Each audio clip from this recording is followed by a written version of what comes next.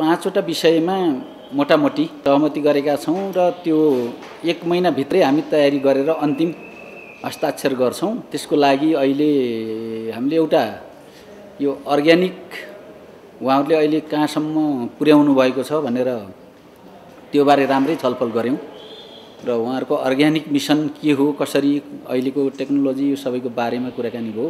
Research centre नार्क जसलाई भनेका छौँ हामीले, नेपाल एग्रिकल्चर रिसर्च सेन्टर, यसको बारेमा पनि यसलाई एउटा डिम्ड युनिभर्सिटीको रूपमा लान सकिन्छ कि यहाँहरूको के सहयोग रहन्छ भन्ने बारे पनि हामी छलफल गऱ्यौँ र पहिले पनि धेरै चरण यो बारेमा कुराकानी भएको रहेछ भारतसँग। तर केही हाम्रा नीतिगत अप्ठ्याराहरू जो ऐनमै संशोधन पनि गर्नुपर्ने कतिपय र त्यसमा सहयोग गर्नको लागि उहाँहरू एकदमै राजी हुनुभएको छ। ल यसलाई तुरुन्तै गरौँ। हामीले अफगानिस्तान र म्यानमारमा भारतबाटै सहयोग भएर एउटा स्थिति अहिले राम्रो बनेको छ र नेपालको लागि तपाईहरुले जे मोडेल ल्याउनुहुन्छ त्यसमा हामी तयार छौँ भन्ने एउटा कुरा उहाँहरूले त्यो राम्रो कुरा गर्नुभयो।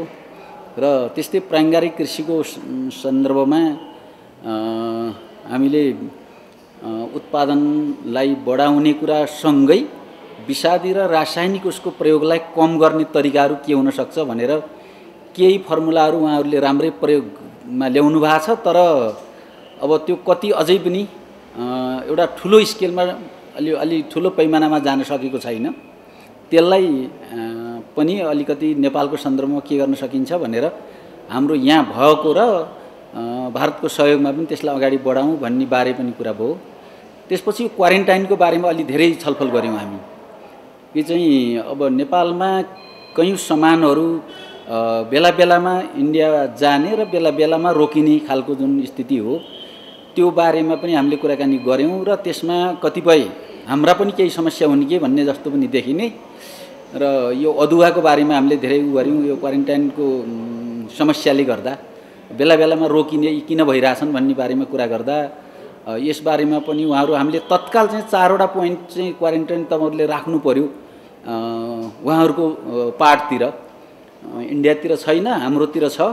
त्यसो गर्दा हामीलाई धेरै टाढा जानुपर्ने, हामीले निर्यात गर्ने वस्तु उहाँहरूले चेक गर्ने, त्यसो गर्दा चाहिँ क्वारेन्टाइनको लागि असाध्यै टाढा जानुपर्ने भएको हुनाले अहिले तत्काल हामीले भिट्टा मोड र गौरीफन्टाको लागि चाहिँ कुरा गऱ्यौँ।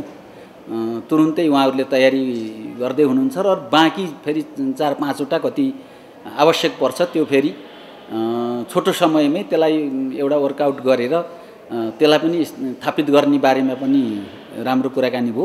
नेपाली चियाको बारेमा हामीले अहिले यी कुराहरूलाई पनि जोड गरेका छौँ र उहाँहरूले अहिले हामी तत्काल टेक्निकल सपोर्ट हामी गर्न सक्छौँ।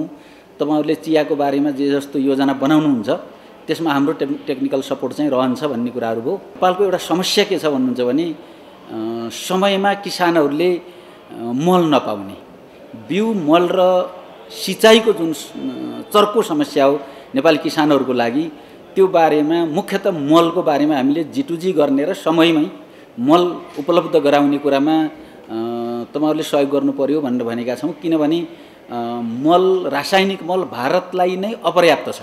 उहाँहरूले पनि बाहिरबाट ल्याउने हुनाले मलको कुरा तपाईहरुले अन्यत्र गर्दा पनि हुन्छ भन्ने त छ उहाँहरूको। तर हाम्रो भनाइ के हो भनेदेखि त्यो धेरै झन्झटिलो छ।